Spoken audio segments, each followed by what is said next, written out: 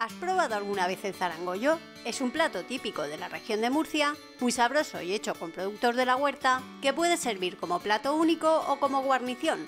¡Prepárate que empezamos! Para comenzar a elaborar tu zarangollo, deberás empezar cortando las patatas. Recuerda que al final del vídeo te dejo la lista de ingredientes y cantidades de esta receta. Luego corta el calabacín en dados del tamaño que te muestro. Por cierto, no es necesario que lo peles, pero lávalo bien como cualquier otro vegetal antes de usarlo.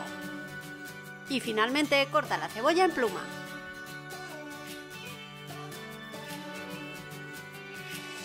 A continuación pon aceite a fuego medio en una sartén hasta cubrir el fondo. Cuando comience a calentarse, agrega las patatas. Remuévelas un poco para que se impregnen de aceite.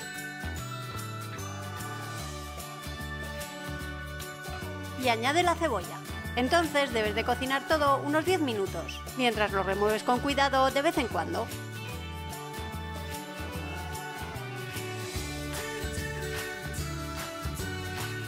Añade a continuación el calabacín.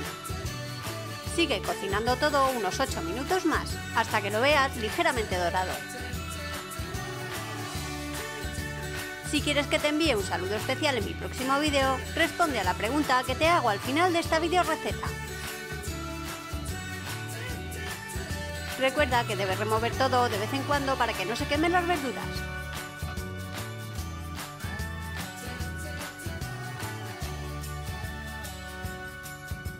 Una vez que estas estén bien doradas, corrige de sal y apaga el fuego.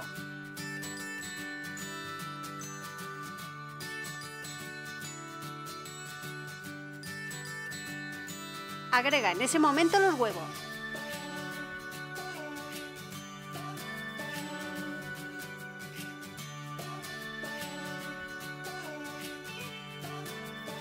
Y mientras van cuajando, remueve como si se tratara de un revuelto.